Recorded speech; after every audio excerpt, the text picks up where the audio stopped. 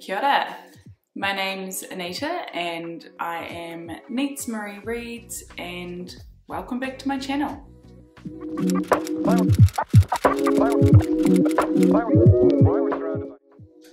So I thought I would do my September wrap up.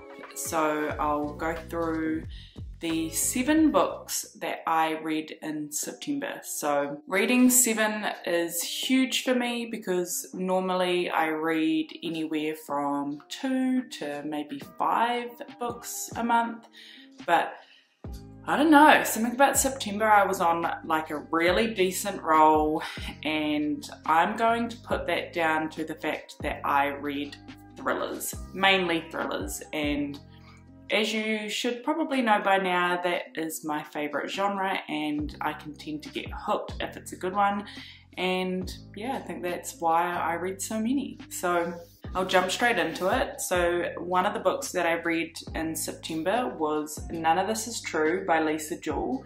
Now this is her newest one and it was so good. I just absolutely loved this storyline of like creepy, stalkerish type girl. So it's about a lady named Josie who meets a woman named Alex at a restaurant, and she's out for her birthday dinner, and she realizes as she meets this Alex that they are birthday twins. So they're both out celebrating their birthday, they become friends. Alex runs like a podcast interviewing, I'm gonna say celebrities, I can't quite remember, but she interviews women, and Josie seems to think that she's got this story to tell and that it'll be well worth Alex's time interviewing her. And then it just goes all downhill from there. But I got absolutely hooked and I highly recommend this if you're into psychological thrillers, and especially if you're a fan of Lisa Jewell, because she, again, can do no wrong. The next one I read in September was Dark Ride by Lou Burney. Now this was the one that I showed that was quite little, but it actually took me longer than expected to read. It's not my favourite. I did, however, really like Hardly. So Hardly is the main character in this book. He's quite, not young, well no, he is young, he's in his early 20s, and he sees these 2 kids out and he notices some marks on them and he's worried that they're being abused, and then he kind of takes on the role of trying to save these children without actually knowing what they're going through. And so the story follows along Hardly in his quest to try and save these children basically, and yeah, I guess the twists I didn't see coming and I was sad by the end of it, so I do recommend picking this one up. The next one that I read is The Art Thief by Michael Finkel. Now this is a bit different for me to read. I actually requested this one as a review copy because I was quite intrigued. It's about the true story of the world's most prolific art thief who accumulated a collection worth almost £1 billion. Now, I just couldn't believe that anyone could, you know, get away with stealing this much art and other items for so long. And because it's based on a true story, I think that's why I was so intrigued to read it. The lighting keeps coming in and out because I am using natural lighting and there's a lot of clouds in the sky, so I apologise ahead of time for the darkness, lightness. But yes, I really enjoyed this, and again, it's not very big, and I do like the fact that it shows like the items that he actually stole. He was a man who did not steal these items for resale. He stole them because he loved them and wanted to keep them, so yeah, it was interesting.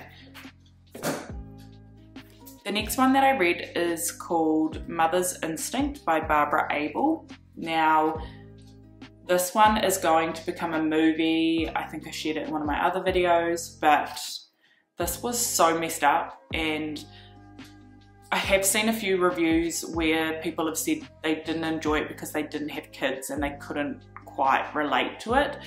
me having kids, I just thought it was absolutely messed up, and I didn't see the ending coming. I'm really interested to watch the movie now to see what they do with it, and it was just so messed up. Like, it was two families that got to know each other before they even had kids. They became friends, they were neighbours, and then they fell pregnant at the same time and started bringing up their two sons together, and then things start to go wrong and accidents start to happen to one of the sons, and it's just, it's sad and it's messed up. So yeah, I mean, I'd highly recommend reading it, but I would go in with caution because it does involve child death and like abuse almost, and yeah, death.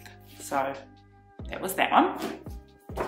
The next one that I read is called The Water's Dead by Catherine Lee. Now, as I said, this is a New Zealand author, and Catherine was very kind to send me this to review, and I really enjoyed it. It was based up north here in Aotearoa, New Zealand, and it followed a detective, Nairi Bradshaw.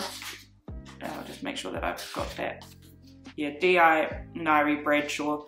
They find a dead girl who first they identify as being Pākehā, so European, and then because she's got mokokoi, so that's the tamoko on the chin, they realise that she is Māori.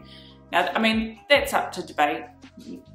I would probably say that you can't just assume that just because she's got that she is definitely Māori, but she is, and it kind of follows along the journey of trying to find her murderer and also a missing child who she babysat. Now, this missing child is diabetic and doesn't have her insulin, and yeah, I guess it's like a race against the clock to try and find this little girl as well as the murderer, and yeah, I really enjoyed it. I think it showed different aspects of the like Māori community and culture where, you know, when someone passes away, there is, I guess, like a sensitivity around the body itself. And under Māori culture, they want the body fully intact.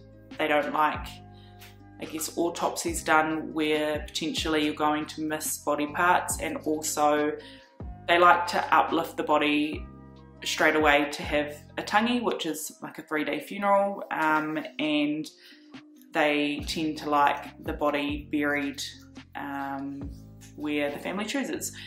And I have ran into that before in my old job where I dealt with estates, and you know, it can get quite messy, but I think that Catherine highlighted the importance of cultural beliefs around that, and you know, I don't think that there was anything insulting or wrong with what she covered. I think it was very necessary and it happened. So I really enjoyed it, and I love just being able to read books that are based in New Zealand, and it's a thriller, so I enjoyed it.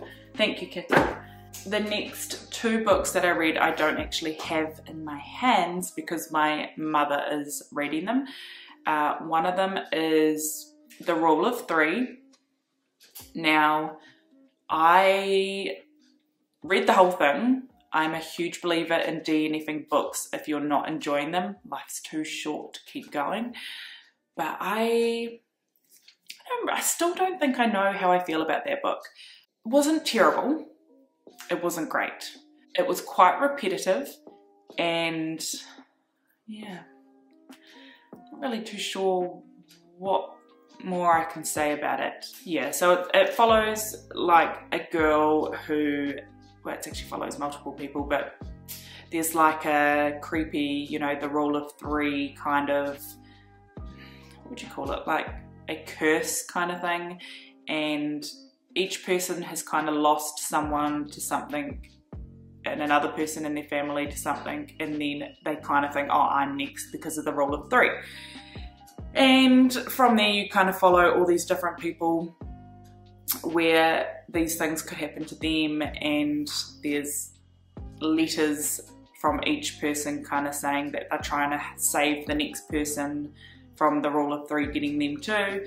And it was just, I don't know. I think they didn't need to follow as many people as they did in the book, but that's just my own personal opinion. My mum's reading it at the moment, and I think she said she's about 3/4 of the way through and she's feeling the same as me. So I'd be interested to see if you have read that one, how your thoughts were, or, you know, do you think they did that for a reason? But yes, that's that one. And the last one that I read in September is Call Me Evie by JP Pomare. Now, I went to the Māori Writers Festival here in Rotorua, New Zealand, a couple of weeks ago, and so we got to see Josh Pomare, who's JP Pomare, in person, and he talked about some of his books and his journey into writing, and I got to get one of my books signed that I'd read by him, but I actually own quite a few of them. I just haven't read them all. So when I got back from that weekend, I ended up diving straight into Call Me Evie, and oh man, that was such a good book. I was absolutely hooked throughout it. It follows a young girl who something happens to her in Australia, and she ends up getting taken by this person on the run, I guess you should say, to New Zealand. And of all places, they end up in Makatu, which is quite like a little small beach town, not far from where I live actually. And yeah, they hide out there, and you don't know who this, I'll say man because it is a man, you don't know who this man is. She doesn't name him, so she kind of, well, she calls him a name. I can't think it was Jim, is it Jim? I can't remember, but she refers to him as a name that's not actually his name. It's just messed up. You think that he's caring about her, and you think, oh, it must be someone really close, and then he comes out being really dangerous, and he kind of puts all these different things in her head about what had happened back in Australia with this crime. And yeah, it was just really, really messed up. And the ending I did not see coming. So I feel like it's one of those ones where you just get thrown off the course. And I didn't guess the person who had her captive, and I also didn't see the actual ending coming. So I really liked it. And so Josh Pomare is up there with one of my, you know, all-time fave New Zealand authors now.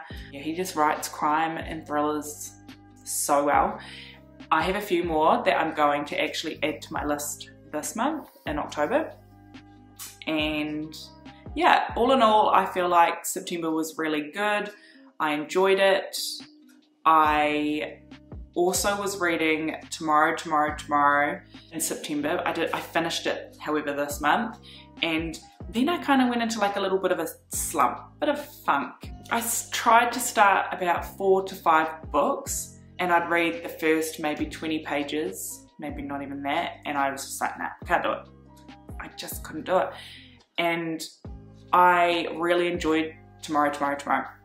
And I just feel like it was one of those ones where I was like, where to from here? So I've dived back into my thrillers to pull me out of that funk. And it's alright because it's October, it's spooky season, and I just feel like it's time to read, I don't know, thrillers, scary, creepy, psychological thrillers.